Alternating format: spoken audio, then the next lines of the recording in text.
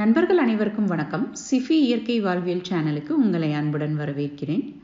நண்பர் ஒருவர் கமெண்ட்ல கேட்டிருந்தாரு, அதாவது எலுமிச்சை சாகுபடி பற்றி ஒரு வீடியோ போடுங்க அப்படின்னு சொல்லிட்டு. இது ரொம்ப நாளாக நானும் போடணும்னு யோசிச்சு வச்சுருந்தது தான்.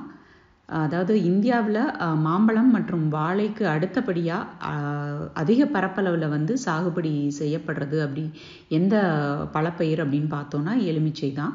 வருடம் முழுவதும் நமக்கு எலுமிச்சை கிடைச்சிட்டே இருக்குது. ஸோ எலுமிச்சை நட்ட விவசாயிகள் ஓரளவுக்கு லாபம் பார்க்கக்கூடிய ஒரு பலப்பயிராக தான் இது கருதப்படுகிறது. இதுக்கு எந்தெந்த முறையில் நிலத்தை தயார்படுத்துவது மற்றும் என்ன மாதிரி உரங்கள் போடுவது, இயற்கை உரம் என்ன, அது செயற்கை உரங்களும் என்னென்ன, இது பற்றிலாம் இந்த பதிவில் நம்ம பார்க்க போகிறோம். வாங்க வீடியோக்கு போகலாம். எலுமிச்சை மரம் பொதுவாக பலவிதமான வெப்பநிலைகளில் பயிர் செய்யப்படுகிறது. இந்தியாவில் அதிக வெப்பம் மிகுந்த தென் மாநிலங்களில் எலுமிச்சை நன்றாக வளர்ந்து நல்ல பலனை தருகிறது. எலுமிச்சை நம்ம ஹில் ஸ்டேஷனில் வளர்க்க முடியுமா அப்படின்னு நிறைய பேருக்கு கொஸ்டின் எழும்பலாம். கடல் மட்டத்திலிருந்து 1000 மீட்டர் அல்லது 1500 மீட்டர் உயரம் வரை இந்த எலுமிச்சை பழச்செடிகளை நம்ம சாகுபடி செய்யலாம். அதுக்கு மேலே போச்சுன்னா, குளிர் ரொம்ப ஜாஸ்தி இருந்ததுன்னா நம்மளால் இந்த எலுமிச்சை பழ வகையை சாகுபடி செய்ய முடியாது. அதாவது பனி உறையும் இடங்களில் பகுதிகளில் இதை சாகுபடி செய்ய இயலாது. எலுமிச்சை சாகுபடிக்கு எந்த மாதிரி மண் நல்ல மண்ணாக இருக்கும் சாகுபடி செய்கிறதுக்கு அப்படின்னு பார்த்தோன்னா, எல்லா வகையான குணங்களை கொண்ட மண்ணிலும் எலுமிச்சை சாகுபடி செய்யலாம். ரொம்ப குறிப்பிட்டு ரொம்ப நல்ல சிறப்பாக வளரக்கூடியதுன்னு பார்த்தோன்னா செம்மண்ணில் நல்லா வளரும். அதே மாதிரி களிமண் நிலங்கள்லையும் தண்ணீர் எளிதில் வடியாத நிலங்களிலும் இதனை சாகுபடி செய்ய முடியாது. மேலும் எலுமிச்சை செடி சாகுபடி செய்வதற்கு மண்ணில் கார அமிலத்தன்மை இருத்தல் சிறந்தது.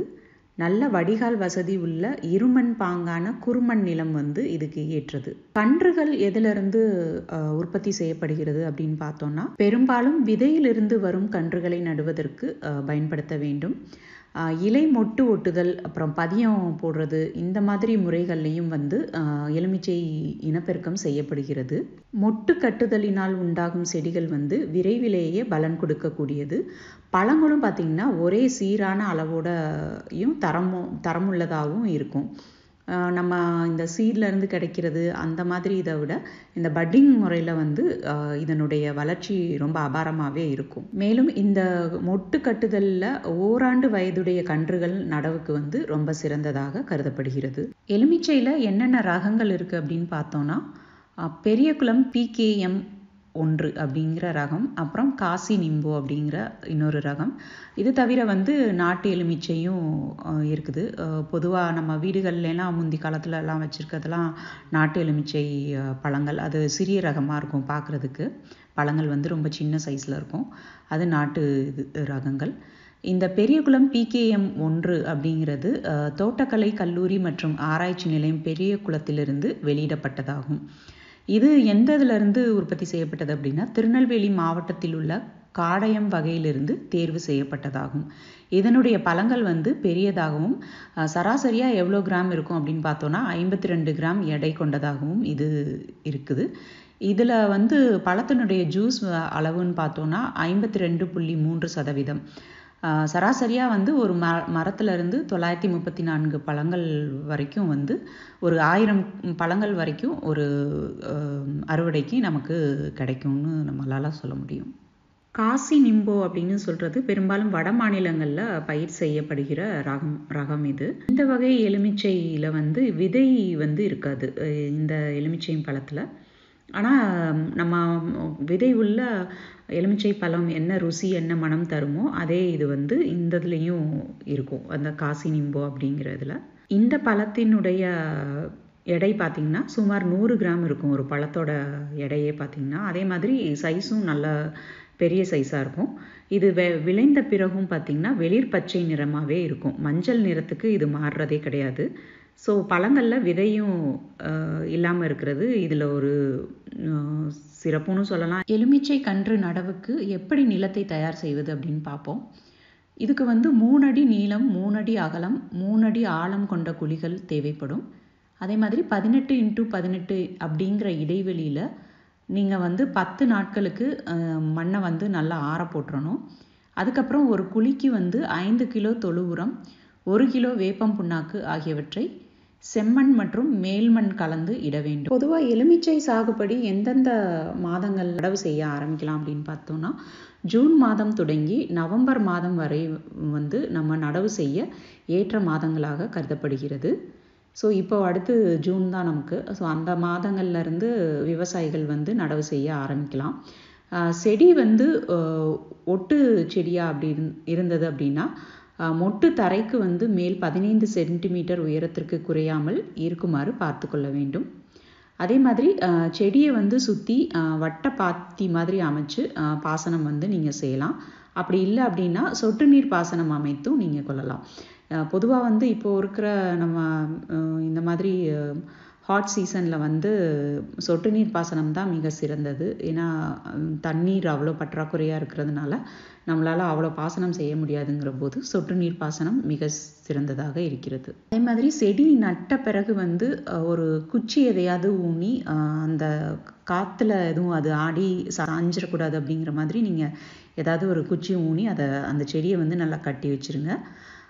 மாதம் வந்து ஒரு முறை செடிகளை சுற்றி செடிக்கு வந்து 1 லிட்டர் வீதம் வேப்பம் புண்ணாக்கு கரைத்த நீரை ஊற்றி வந்தால் செடிகள் வந்து நல்லா இமீடியட்டாக வளரும். இப்போ நீர்ப்பாசனம் நம்ம சொட்டு நீர் பாசனம் அமைக்கலாம் அப்படின்னு சொல்லிட்டோம். எவ்வளோ நாளைக்கு ஒருக்கா நீர் பாய்ச்சலாம் அப்படின்னு பார்த்தோன்னா, வாரம் ஒரு முறை வந்து நீர் பாய்ச்சினாலே போதுமானது.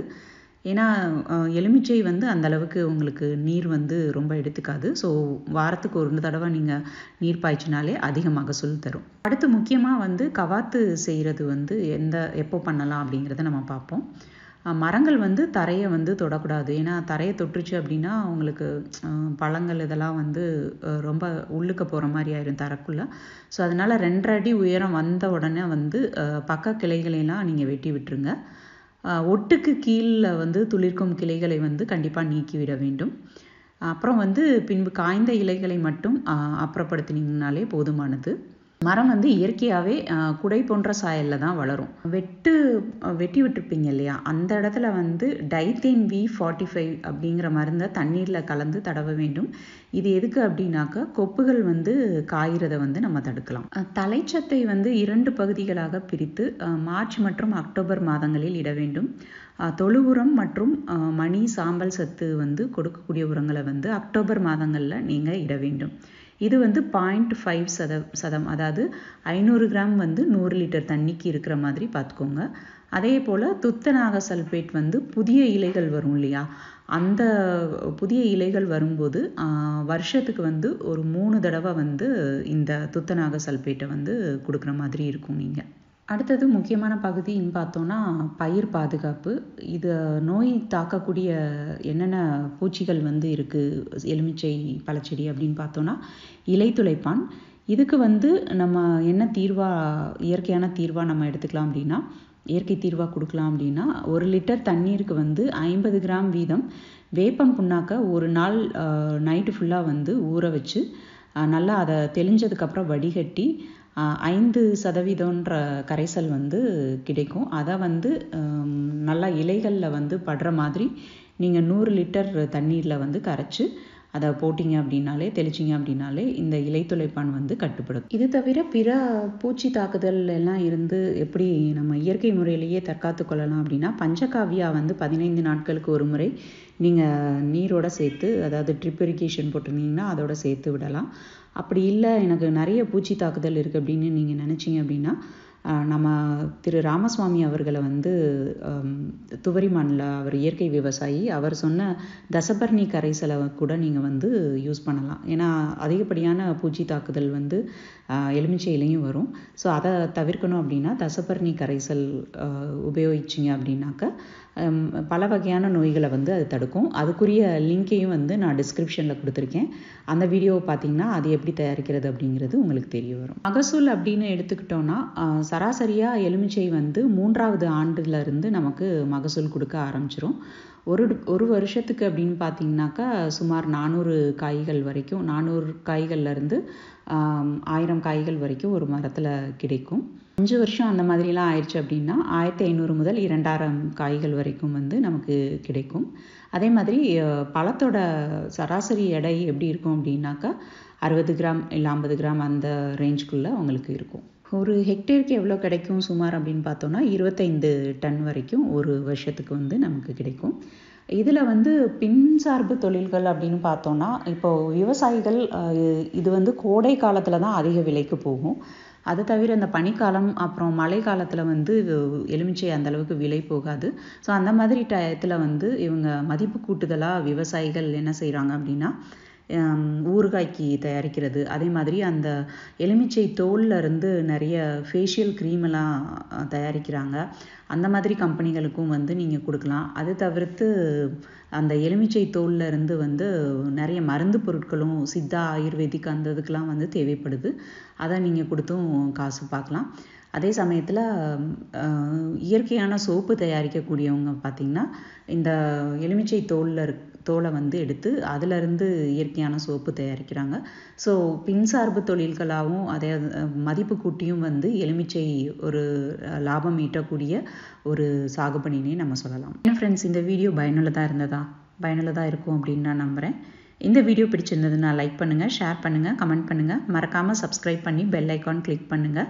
நிறைய விவசாயிகளுக்கு வந்து இந்த மாதிரி நம்ம போடுற வீடியோஸ் எல்லாம் வந்து ஷேர் பண்ணுங்கள். ஏன்னா ஜூன் மாதத்தில் நிறைய பேர் வந்து அடுத்த நடவுக்கு தயாராகிட்டு இருப்பாங்க. என்ன நடவு செய்யலாம் அப்படிங்கிற ஒரு குழப்பத்துலேயும் கூட இருப்பாங்க. ஸோ அந்த மாதிரி இருக்கிற விவசாயிகளுக்கு இந்த வீடியோக்கள்லாம் வந்து அவங்களுக்கு ஓரளவுக்கு ஒரு வழிகாட்டுதலாக இருக்கும். ஸோ நிறைய விவசாயிகளுக்கு நம்ம வீடியோஸை வந்து ஷேர் பண்ணுங்கள். மீண்டும் அடுத்த வீடியோவில் உங்கள் அனைவரையும் சந்திக்கிறேன். அதுவரை நன்றி, வணக்கம்.